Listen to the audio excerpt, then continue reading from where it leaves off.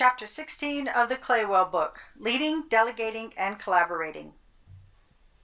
Nurse leaders influence patients, families, and others toward a vision or a goal. Nurse leaders empower others, communicate a sense of direction, and demonstrate self-confidence.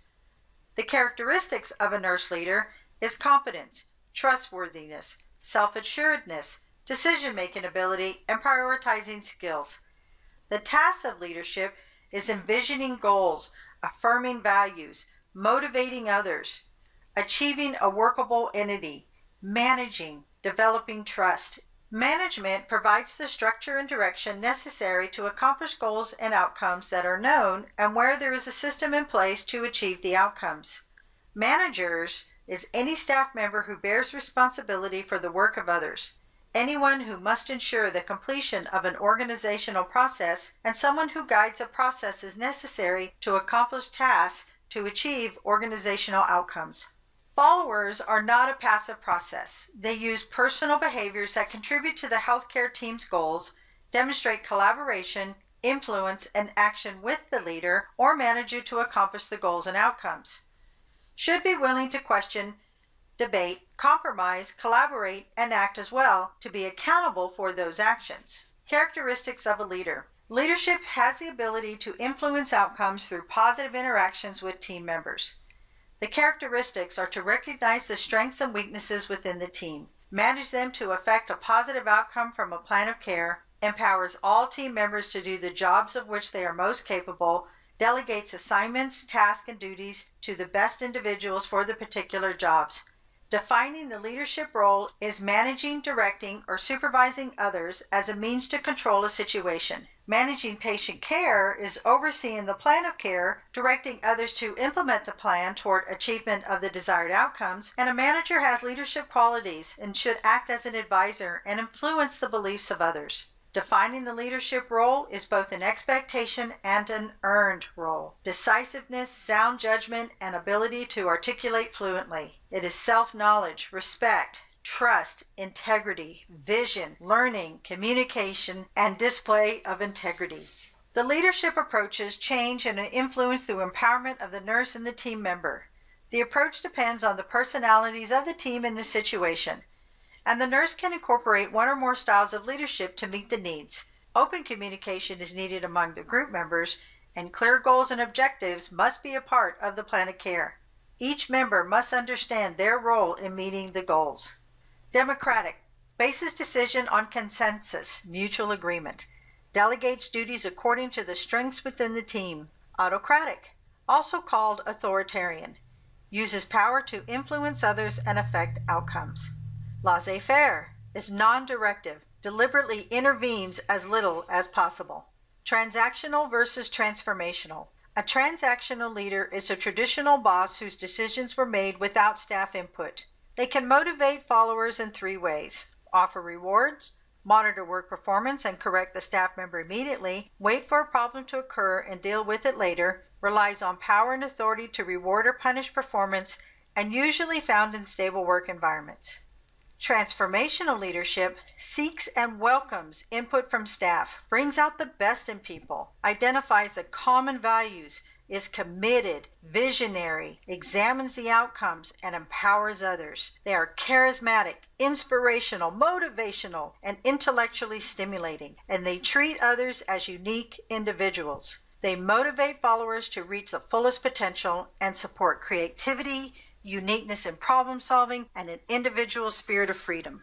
Servant leadership emphasizes service to others, including employees, customers, and a community as a first priority. They focus on the needs of others, empathize with them, and is attentive to the concerns of the followers. Servant leadership involves listening, empathy, healing, persuasion, awareness, foresight, conceptualization, commitment to the growth of the people, stewardship, and building community. There are 4 domains to leading: self-awareness, self-management, social awareness, and relationship management. It refers to recognizing and regulating emotions in ourselves and others, and can improve staff relationships, improve patient outcomes, motivate others, resolve conflicts, and create a healthy work environment. Leadership has a moral or ethical dimension. And the 5 principles of ethical leadership is serving others, showing justice, respecting others, honesty, and building community. Leaders' ethical responsibilities are to treat followers with dignity and respect and be sensitive to their interests, needs, and concerns. Delegation is assigning tasks or duties to an entrusted individual and getting the work done through others. It's directing the performance of one or more people to accomplish the organizational goals. The principles of delegation is that the nurse must take responsibility and accountability for the provision of nursing practice. The nurse directs the care and determines the appropriate utilization of any assistance involved in providing direct patient care. The principles of delegation is that nurses cannot delegate teaching, assessment, judgment, planning, and evaluation. The decision of whether or not to delegate or assign is based on the nurse's judgment, and the nurse delegates only those tasks that the healthcare worker has the knowledge and skill to perform. The nurse would delegate the right task under the right circumstance to the right person with the right direction and communication and with the right supervision. The nurse would delegate within the education and scope of practice of the LVN and the nursing assistant. Issues in delegation. Patient safety must always be maintained by understanding the scopes of practice and the skills and abilities of the other healthcare team members. Delegating fairly does not mean delegating equally. The issues in delegation, according to the American Nurse Association, elements that may not be delegated is the initial and subsequent nursing assessments that require professional judgment, which means admissions, discharges, and transfers must be done by the nurse, including vital signs. Determination of the nursing diagnosis, goals, plans of care, and progress. Interventions that require the application of professional knowledge and skills. Issues in delegation is that if a person resists, provide deadlines. Avoid over-supervising, and first assess the reason for the resistance or refusal to perform a specific task, and then take the appropriate action to remedy the situation. Remember that if a patient has not been assessed by the nurse, delegation cannot occur. Now, if you're trying to determine a new nursing assistant's skill level, then directly observe them perform a task first and then discuss the outcome. Asking them to explain a procedure is not the same as performing that action correctly and safely. There's a difference between saying how to transfer and then actually doing the skill and showing how to transfer. Collaboration. This is a partnership agreement between 2 or more individuals who have a mutual agreement to work together. Successful collaboration is the team must agree on a plan of care and the prioritization of the components of the plan. It is excellent communication among the team members and mutual recognition and respect. Accountability. The nurse must ensure that the plan of care is implemented, evaluated, and possibly modified so that the patient outcomes are the best they possibly can be. Professional advocacy.